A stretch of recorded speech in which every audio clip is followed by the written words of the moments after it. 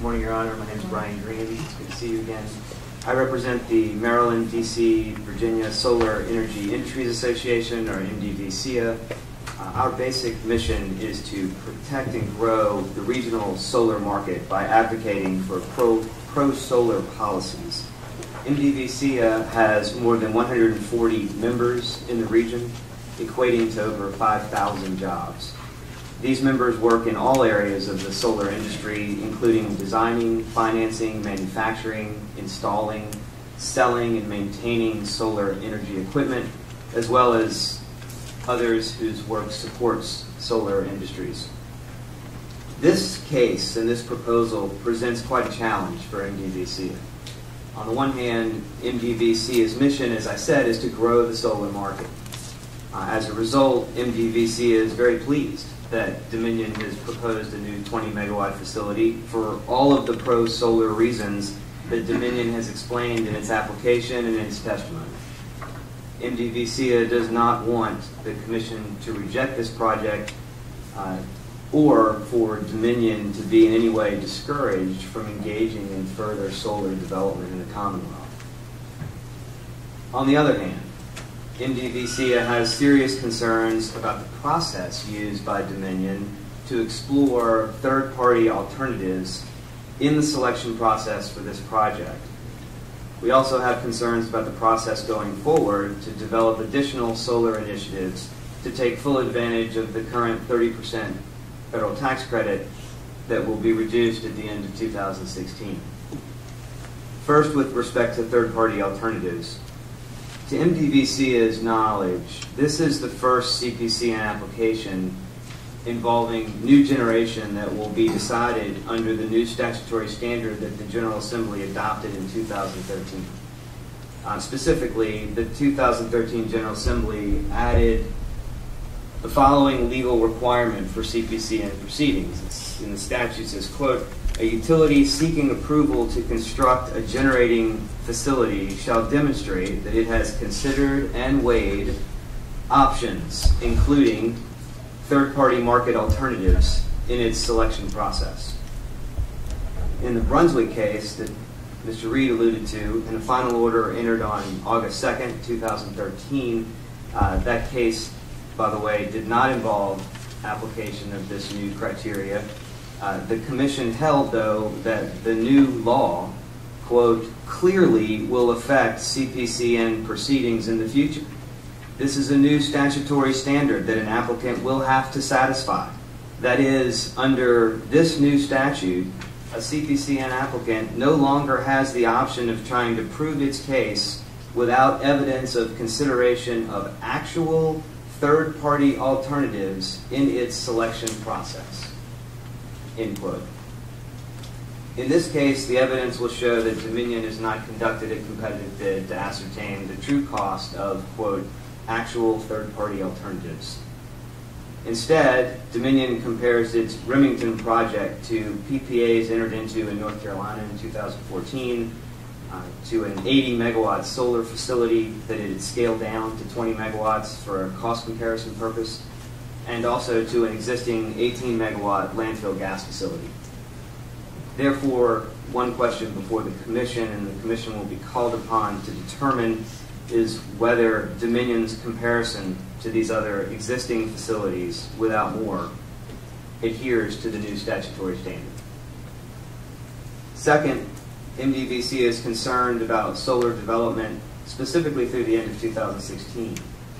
MDVCA encourages the Commission to adopt policies and take action in this case that will take full advantage of the tax credit and the evolving solar market that has seen reduced costs. MDVCA is confident that the market would respond favorably to a future RFP for additional solar megawatts, as it would have had one been issued for the proposed Remington project.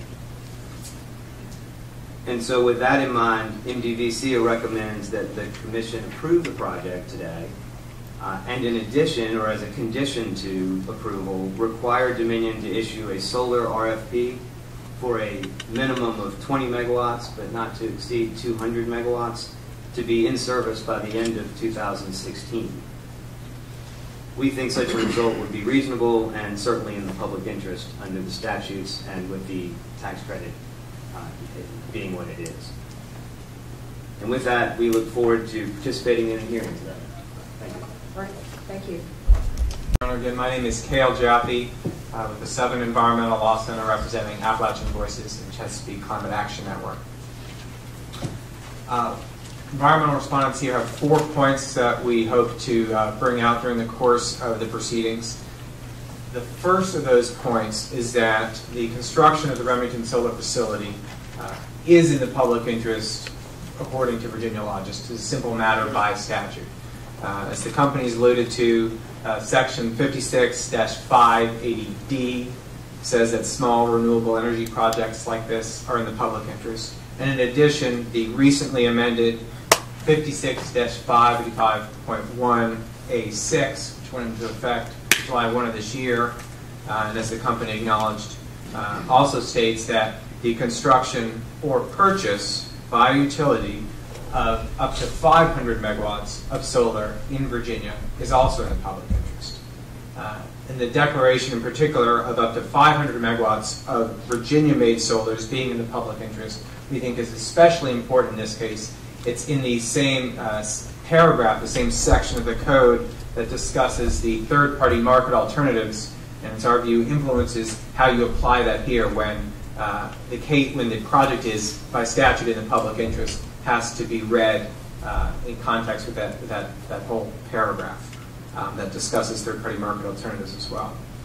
The second major point, so that's the first point on it being in the public interest. The second major point that we hope to bring out relates to anticipated cost of energy from the Remington facility.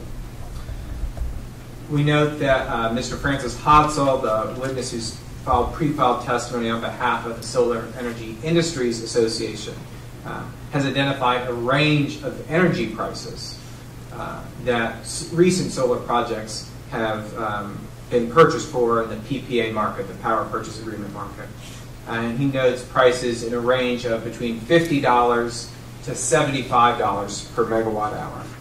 We think that the evidence in this case, in particular, there's an interrogatory response that we hope to bring into the record that will explain this, but the evidence in this case will show that the average cost of energy over the 35-year life of the Remington project fits within that ballpark that Mr. Hodsall has identified.